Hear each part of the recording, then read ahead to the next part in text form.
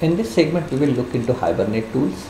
Hibernate Tools is basically an Eclipse plugin which helps in doing development when you are dealing with Hibernate framework. So first, to install the Hibernate Tools plugin, you go to this help menu and go to install new software, and then add the appropriate update site. So in my case, I have got this Eclipse Luna. So this is my upgrade site, but if you go to this download.jboss.org JBoss tools, you should be able to figure out the update site for your particular version of Eclipse. And then I go to this JBoss application development, and I should be able to see Hibernate Tools. As it is already installed for me, I am not seeing it here.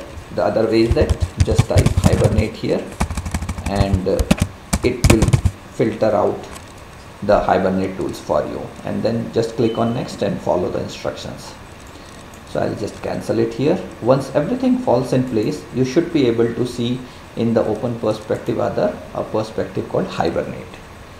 So what I'll do is that I'll click on this and I see this Hibernate perspective. Let me go back to Java perspective. So I'm going to use this project to see that what Hibernate Tools can do for us. This is actually a plain Java project which uses Hibernate framework. It is a Maven based project. So this is the POM, and this is the Hibernate configuration file. So let me switch back to Hibernate perspective. So the first thing you need to do is that in this Hibernate configuration view, add the configuration. So I'll click on it. You see a couple of choices here. The core is when the project has the mapping of entity to tables using the XML way. This particular project is the annotations way, so I'll use this one. If you have the JPA way, you can select the JPA. I'll select 4.0, and then I'll select the project, so annotation project. So normally it will pick up all the default things here, so need not worry about. If you have some other locations, you can basically select the configuration file.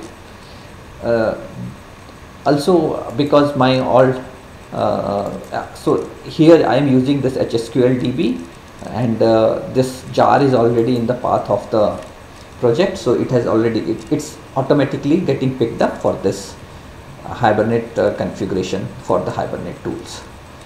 Then I'll just say OK, and you see I get a configuration here.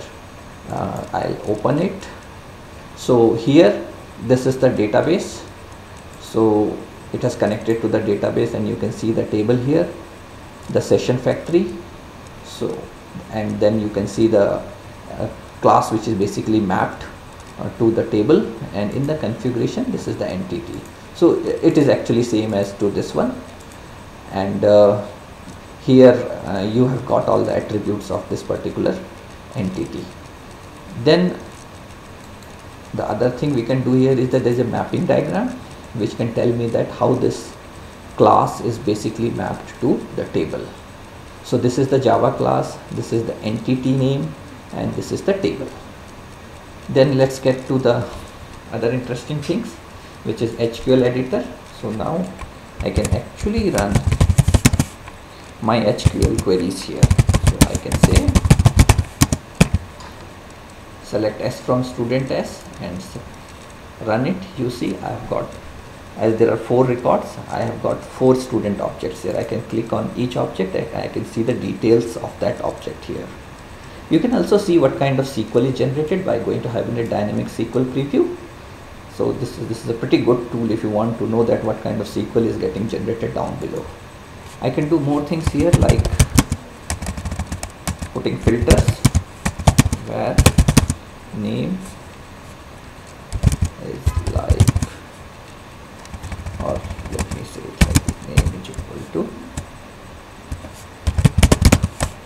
Krishna percentage, and run it. So there are no records like this. HANA, let me just see what kind of records we have got. So I have got ISHANA. So let me distribute where name like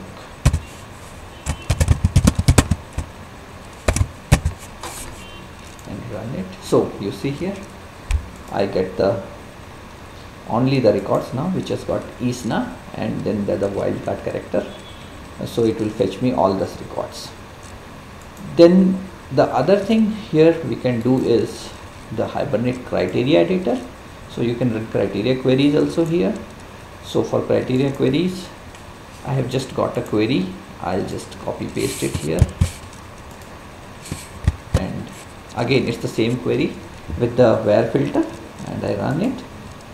So it returns me the same set of objects. Here you see I will have the create criteria and I am adding the restrictions here. So this is a pretty useful tool, and you might want to use it if you are dealing with Hibernate development on day-to-day basis. Thank you very much.